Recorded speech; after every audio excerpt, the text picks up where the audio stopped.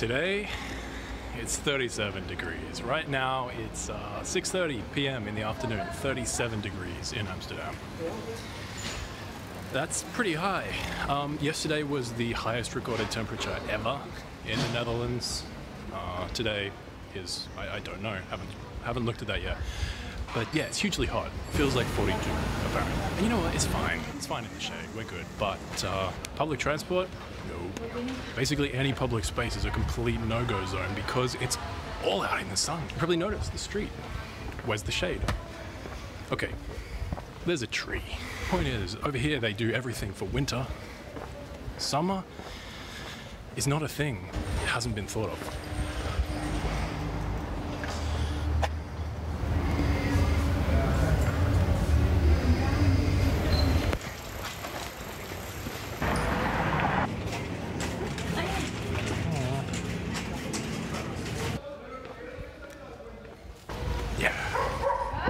So yesterday on the way back from Berlin, yeah, this video is out of order. I haven't even got to Barcelona yet, but on the way back from Berlin, I decided to catch the train because, you know, comfort reasons. Paid €10 extra for first class, got a little cabin, and I was going to spend the day working remote on the train, which is cool. But about halfway into the 6-hour journey, the air conditioning shuts off, and there's no real response from anyone other than an announcement saying, don't open the doors because you'll let the hot air in.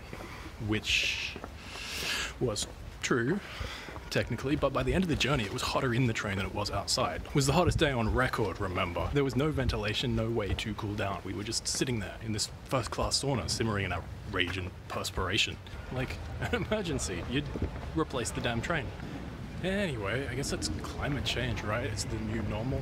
Europe really needs to get its shit together and start, you know, start preparing for this stuff. Like, my place is a good example. It's a studio apartment. It has great big windows for letting the light in, but no way of keeping the heat out. Like, even if you close the curtains, like I have done today, I've just locked it all up, attempting to keep the heat out, but my curtains are black. They're black backed. Like in Australia, they're all white for reflecting the sunlight and the heat, but here, it's designed to keep it in. Ugh.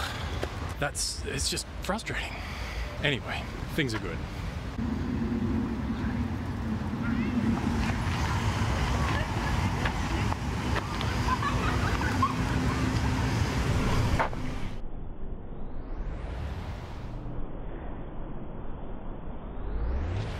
Still 37 degrees, it's about 7 p.m. I've just made it home. Probably shouldn't have walked, but that's an experience. I'm gonna get to editing some videos.